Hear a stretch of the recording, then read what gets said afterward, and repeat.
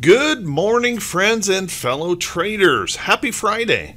This is Doug Campbell with Right Way Options, and this is the morning market preparation video for January 17th, 2020. Well, what a day we had yesterday. My goodness.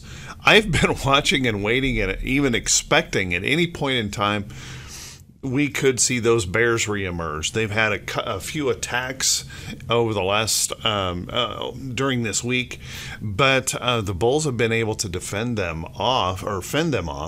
And yesterday's run, holy moly, a big gap up and continued run to the upside has stretched this market really to some extreme levels. But there's no sign of stopping just yet. So let's take a look here. What's going on? When you look at this chart, it's just a remarkable run up in the market. So we're continuing to push on through, going higher. This morning we're looking at another gap up open in the market where those futures are pushing to the upside. And this morning we have that situation where we're actually getting support. Yesterday we didn't have much support. Asian stocks had closed flat. European stocks were all lower. Well, this morning China reported last night that their economy grew at the level they expected, like 6.1% over the year. And that fueled Asian markets higher. So Asian markets closed the week strong. European markets kind of reacting to the big move in U.S. markets and that China news, also rallying this morning, hitting some new records. So European markets also reaching out for those new record highs today. So we're getting a little bit more backing today for this market than we had yesterday.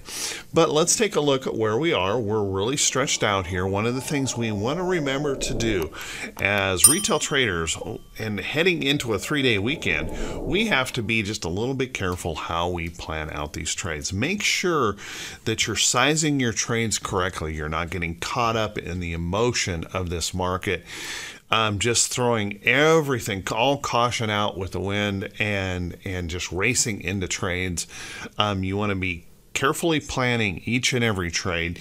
You want to be thinking about your trade size. Make sure your trade size is correct. Make sure you're taking trades that have a risk tolerance that you can handle. Make sure that you're not over trading, and that's meaning having more trades on than you typically would, more trades than you can really handle, just in case that sentiment does decide to shift. And one of those examples could happen even this morning, where we gap up this morning, find no buyers, and the sellers start coming in. We get what I call a pop and drop. That's certainly possible as we push out for these new highs and are a little stretched out. Keep in mind that this bullish market has pushed Google, Alphabet into the $1 trillion market cap club. I think there's only 5 companies in the world with that kind of market cap, and Google joined them yesterday with this incredible push in the market and the bulls. And we've also reached an interesting metric number. Bank of America started recording in the 80s what they call the price to earnings growth number, the PEG number. And the way the PEG number works is basically if you have a 1.0, if your price and earnings have reached up here to a 1.0 ratio, means that you're fully priced, that we're starting to reach an overbought condition. And what's interesting is we're just breaking all records everywhere. That number is currently 1.8. It's the highest in history. Where we have it just really doesn't matter, I guess, to investors anymore, how incredibly overbought some of these companies may be. So we're continuing to push higher. So as these records continue to get broken and we're kind of cascading on themselves, some people call it melting higher, everybody rushing in. You can almost hear the money being sucked into this market right now as everybody rushes in, hoping not to miss out on this move. Now, those have a tendency when they finish, and there's no, I'm not telling you that I know when it's going to finish. I have no clue when it's going to finish. When they finish, they typically finish badly. So take a look just back, if you guys remember 2017 here in the Dow, where we got really carried away, over exuberant in the market, how that finished. So make sure you're not putting yourself in a situation where you could get caught in that kind of an ugly pullback, and we're reaching up here into that tremendous exuberance here again. So just make sure you're doing your job as a trader, following your rules, sticking to your plan, and make sure you're taking some profits along the way. You know, one of the things that greed kind of sometimes gets in the way of taking profits. We want to make sure we're taking some of those profits, reducing some of that risk, and even particularly as we head into a 3-day weekend. So let's take a look at the SPY.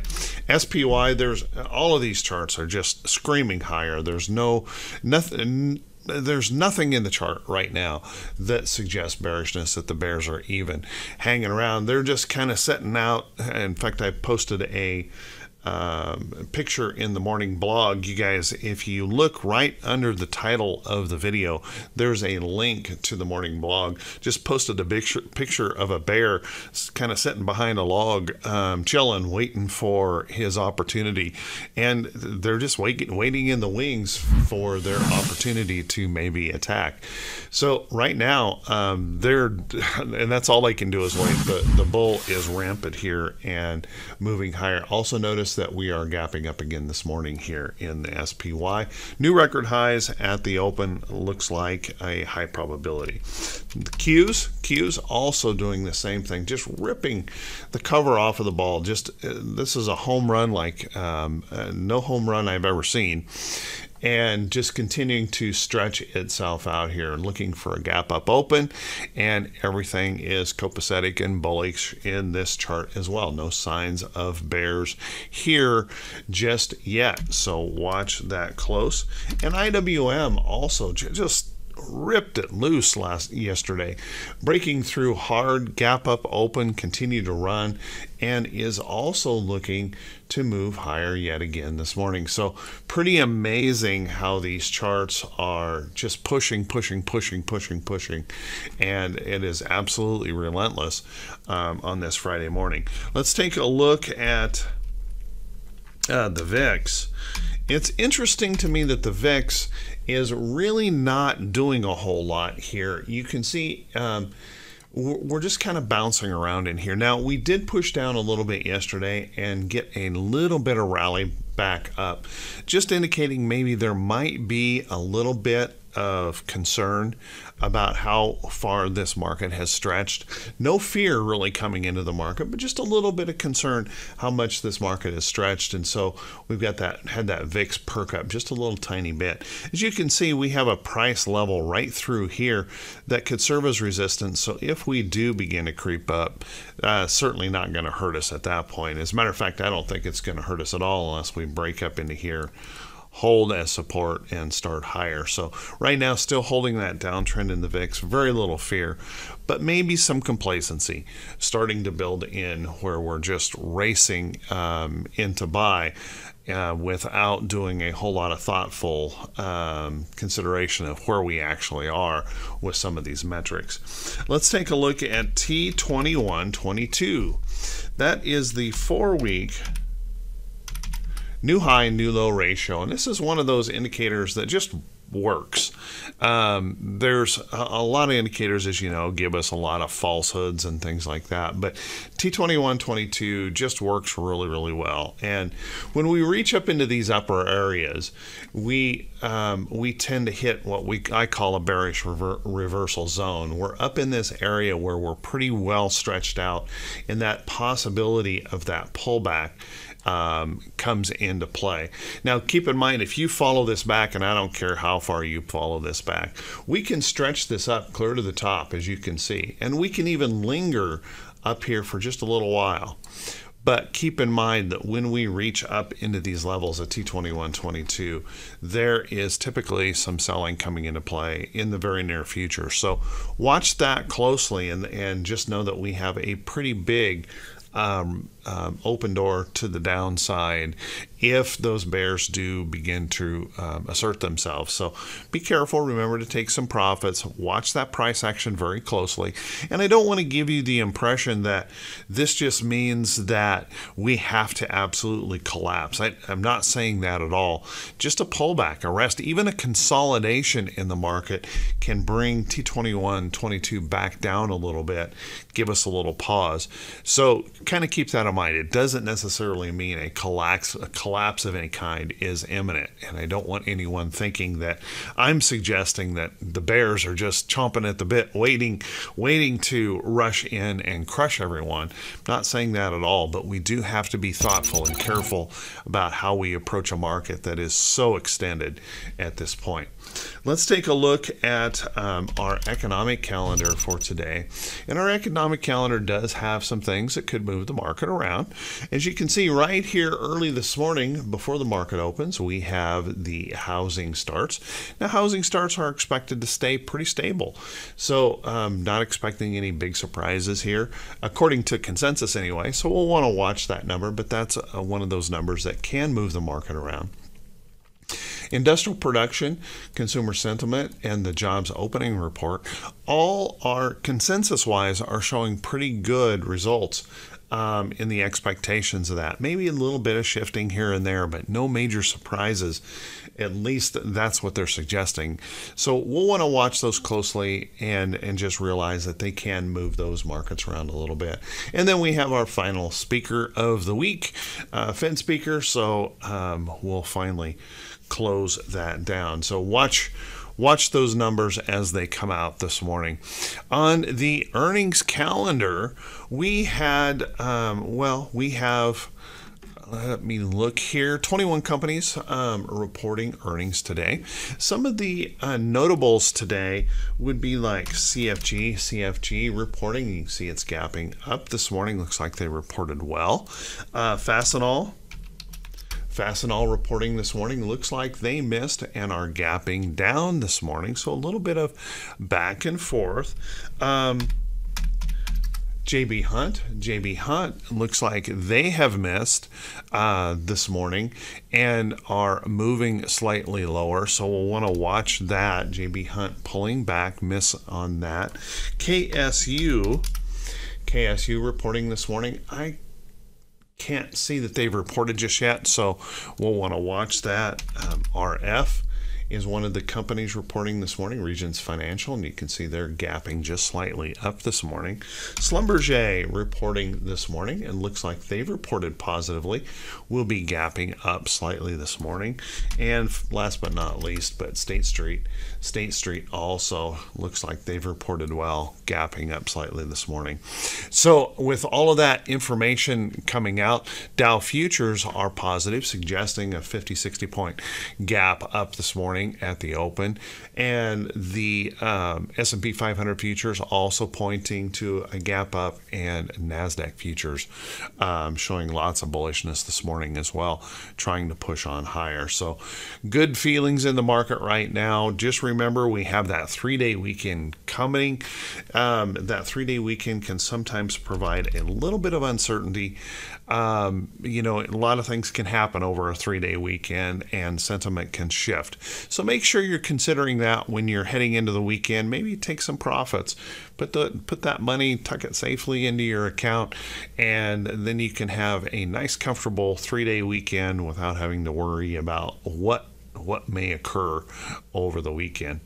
So let's take a look at some stock setting up. But before we do that, if you guys would do me a favor, if you find these videos to be helpful, and if this is the first time you've seen these videos, please click that subscribe button on YouTube and then click that bell icon so you can be notified every time I post one of these videos. And the purpose of these is just to really look at those technicals of the chart and try to remove the emotion of the day. Think about all the different aspects that may be affecting the market and how we might want to approach that for the day with a thoughtful plan, not just rushing in based on emotion and what you might see in the media and all the hype and energy that gets kicked up and stirred up during the morning open.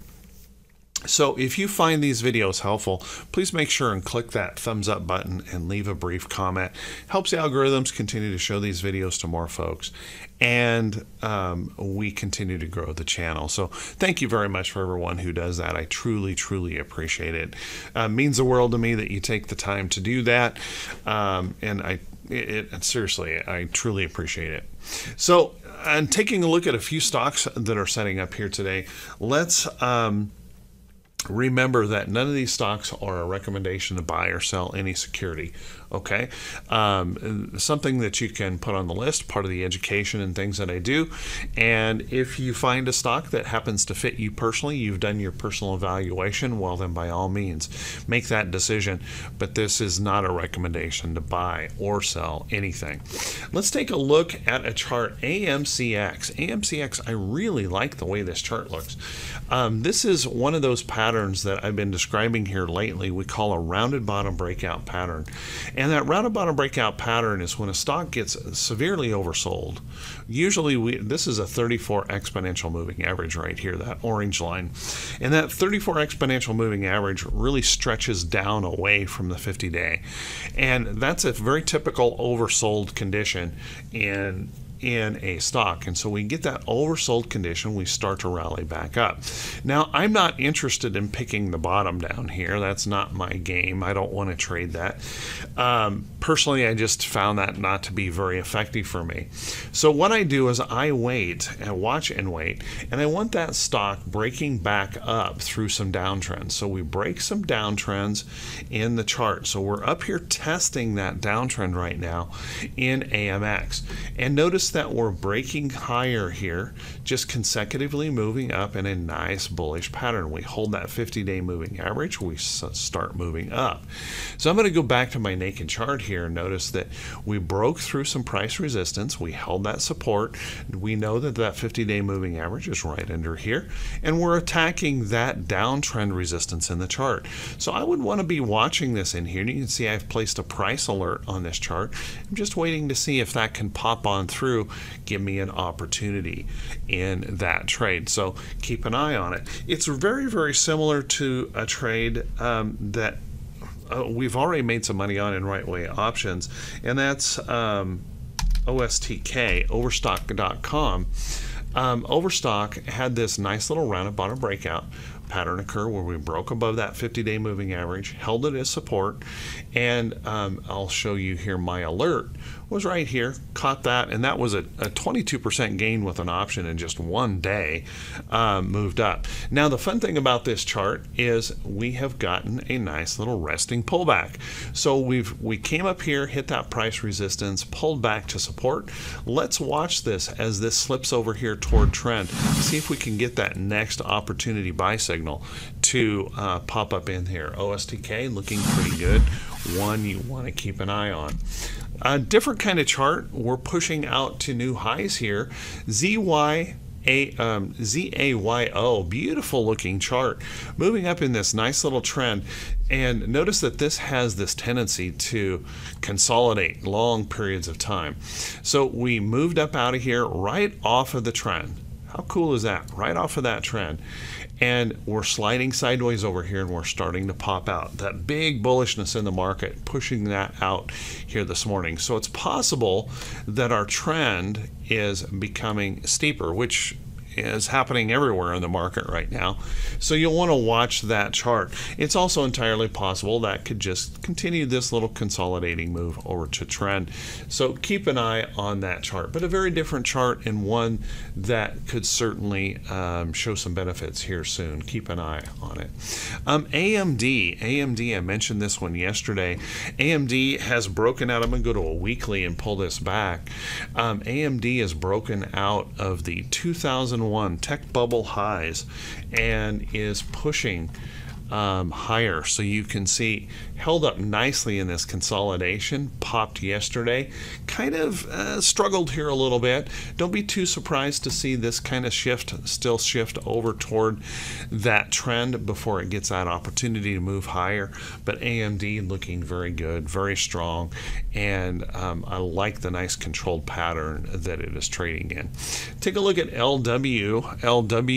Another one of those charts moving up in a nice trend, had a big pop on an earnings report, and as you can see, no one wants to sell that stock. We have a nice little level of support right underneath here in the chart. No one seems to want to sell this. We're just consolidating sideways. Watch this as we start approaching the trend here in the chart. We could anytime kick up here and start moving higher. Nice little chart to keep an eye on. So with that, everyone, running out of time here this morning. Lots of charts out there. One of the places you guys might want to look at any stocks that have good